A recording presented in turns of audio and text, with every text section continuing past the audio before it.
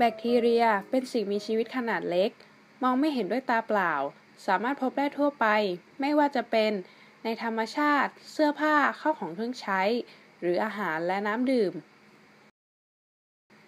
น้ำคือปัจจัยสำคัญในการดำรงชีวิตที่ขาดไม่ได้ทุกคนจำเป็นต้องใช้น้ำในการอุปโภคและบริโภคนั่นทำให้เราต้องหาแหล่งน้ำที่หลากหลายเพื่อให้เพียงพอต่อความต้องการของทุกคนหนึ่งคำถามสำคัญในเรื่องนี้ก็คือเราจะมั่นใจได้อย่างไรว่าน้ำที่เรานำมาอุปโภคบริโภคนั้น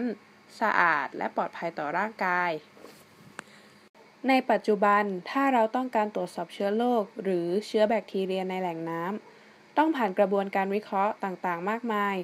ตั้งแต่เก็บตัวอย่างจากแหล่งน้ำที่ต้องการจนกระทั่งนำตัวอย่างดังกล่าวไปวิเคราะห์ในห้องแลบซึ่งใช้เวลายาวนานมากกว่าจะบอกได้ว่าแหล่งน้ำนั้นสะอาดปลอดภัยและไม่มีแบคทีเรียเจือปน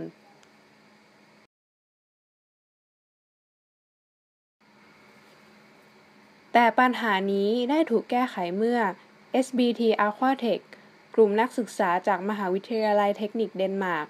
พัฒนาเซ็นเซอร์ตรวจสอบแบคทีเรียในแหล่งน้ำที่มีชื่อว่า Bacteria Detection Online and Real Time ซึ่งพวกเขาได้รับแรงบันดาลใจจากงานวิจัยเรื่องการตรวจสอบความผิดปกติในเลือดที่ตรวจสอบได้ง่ายและให้ผลลัพธ์ที่รวดเร็วเทคนิคนี้เรียกว่า Impedance Flow Cytometry หรือการวัดค่าความต้านทานในของเหลวผลงานนี้จะเกี่ยวข้องกับการไหลของน้ำตัวอย่างที่วิ่งผ่านช่องไมโครฟลูอิดิกโดยช่องไมโครฟลูอิดิกนี้คือช่องทางการไหลขนาดเล็กของเหลว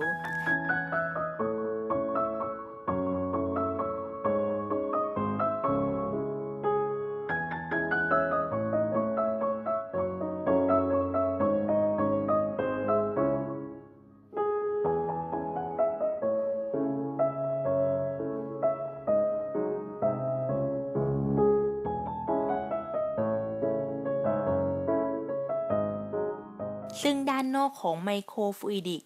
จะประกอบไปด้วยแผ่นอิเล็กโทรด2แผ่นที่ต่ออนุกรมกันอยู่เมื่อแบคทีเรียและอนุภาคของน้ำไหลผ่านแผ่นอิเล็กโทรดดังกล่าวมันจะทำให้ค่าความต้านทานเปลี่ยนไปโดยค่าความต้านทานที่เกิดจากแบคทีเรียและอนุภาคของน้ำจะมีค่าแตกต่างกันเราจึงสามารถใช้คุณสมบัติข้อนี้ในการแยกแบคทีเรียและน้ำออกจากกันได้และการตรวจสอบแบบนี้ยังให้ผลลัพธ์ที่รวดเร็วอีกด้วย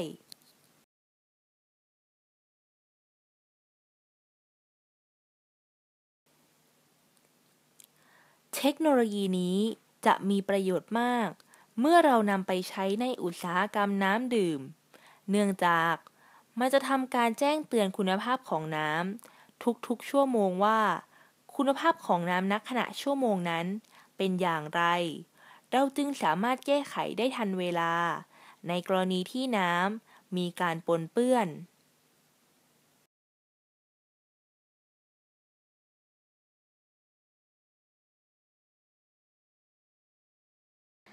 เนื่องจากผลงานนี้สามารถตรวจหาเชื้อแบคทีเรียได้ในทันทีทันใดพวกเขาจึงได้รับรางวัลมากมายอาทิเช่นชนะในการแข่งขัน Argo Business Park Innovation Competition 2013 และเข้ารอบสุดท้ายในการแข่งขัน Accelerator Program Danish Tech Challenge 2014 ผลงานชิ้นนี้ยังไม่ออกสู่ท้องตลาดแต่คาดว่าจะผลิตในปี 2016 แล้วพบกันปีหน้านะคะ